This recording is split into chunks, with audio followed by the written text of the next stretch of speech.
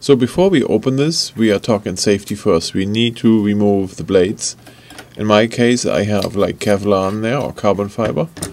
So those are sharp as knives. We need to remove them. What direction do you turn them when you remove them? There's little arrows printed on those arms. That's the direction you have to turn it to loosen the blade.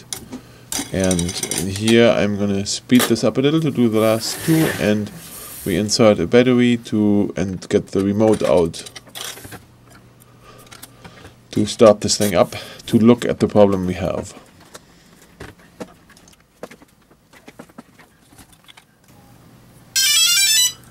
So this is a good startup. Oh, my gimbal is a little hung up here. Let's put the battery in.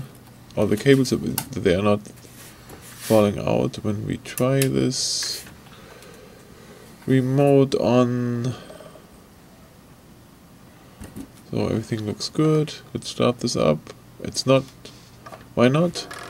Oh, here, I need to switch to manual. There we go.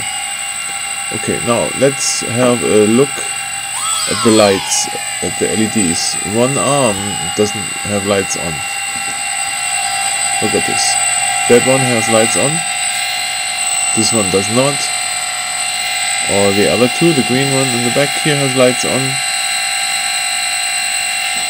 You see that? And the front one here does not.